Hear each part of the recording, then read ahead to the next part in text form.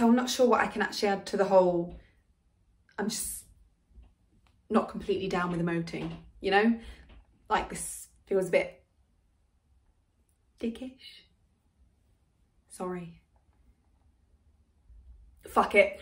So basically, I was in my dad's kitchen making a cheese sandwich, and then all of a sudden, this guy, still in his airline chair, just crashed into the garden. Whee! Bop. Like a cartoon. A really fucking dark Tim Burton cartoon or something. And for the first couple of seconds, he was alive. And then he wasn't. And I'm a twat, and I'll feel guilty for this for the whole of my life, but the first thing I just thought was that song. It's Raining Men. Sorry. And I was just staring at the chair guy like this.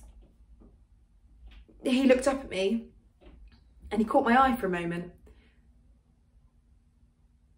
And then he just died. The light just went out quietly and softly.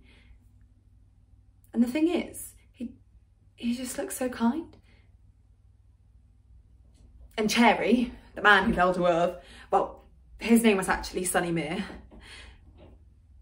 Sunnymere, which is such an awesome name.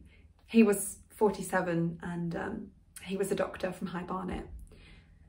So the passengers from BU21 fell from 4,500 feet. It's totally unsurvivable, unless of course you land in deep snow and you're like miraculously, freakishly lucky. So there was nothing I could have done, even if I was a doctor or an ambulance guy, not just a gormless idiot holding a cheese sandwich. You know something? According to the medical guy at the inquest, about 70% of the passengers were alive and conscious as they fell 4,500 feet through the air. I looked that up on the internet, how long a fall from 4,500 feet takes. About 22 seconds. And I keep wondering what was going through Sunny's mind on the way down. I keep timing myself 22 seconds like 5 times a day obsessively, and I try to reconcile myself with death in 22 seconds, but turns out I just run out of things to say after 12. What do I do for the other 10? Do I just go woo and enjoy the ride?